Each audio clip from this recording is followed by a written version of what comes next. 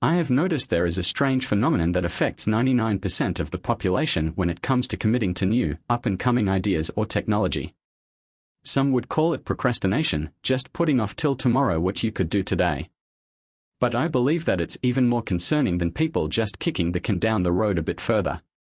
What I see most people doing is looking back at something like the rise of Bitcoin and saying things like, I wish I'd bought Bitcoin 10 years ago, or I wish I'd bought Tesla shares when they had their IPO. It's the if-only mindset. If only I'd done this, or if only I'd done that. If you think about it, buying some Bitcoin or some Tesla shares back in the day would not have been a big risk considering how cheap they were at the time. Sure, it would have been a gamble, but let's say that a person invested $85 to buy Tesla shares at IPO in 2010. If Tesla had gone bankrupt, they would have lost $85. No big deal.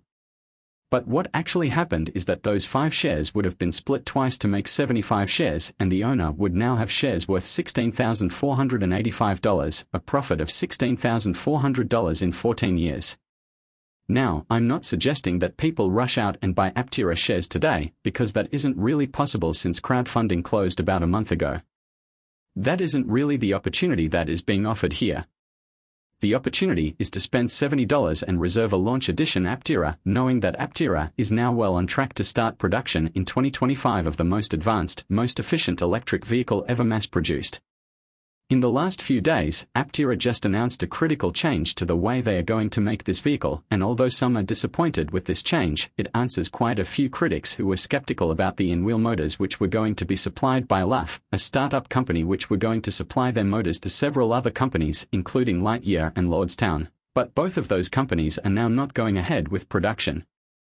Instead, Aptera has seen the writing on the wall, and as LAF don't have enough capacity to make the number of motors Aptera needs, Aptera is going to buy what is known as an e-axle from a German company which has been around for 100 years, formerly known as Continental, but now known as Vitesco Technologies.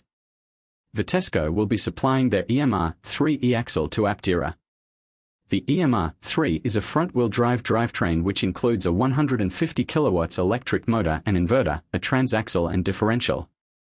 This is a compact but powerful drive unit which has been used in over 1 million electric vehicles made by mainstream manufacturers such as Honda, Peugeot and Opel. In case you wanted to know what EMR stands for, it's Electronic Motor Reducer. All of this is to say, Aptera is on the final stretch of its marathon journey to production. 48,000 of these unique 3-wheeled solar electric vehicles have already been pre-ordered by discerning would-be buyers, and you could be one of them. But here's a tip for you: if you weren't already aware, you don't have to wait for all of those 48,000 vehicles to be produced before you take possession of your own Aptera. If you order the launch edition, you will only have to wait for a fraction of that number to be produced.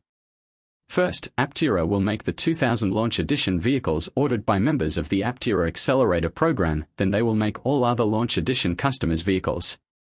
That may amount to less than 10,000 vehicles, so you could potentially have your vehicle by late 2025 or early 2026 as long as you live in North America and possibly in Europe, where there will also eventually be a production facility.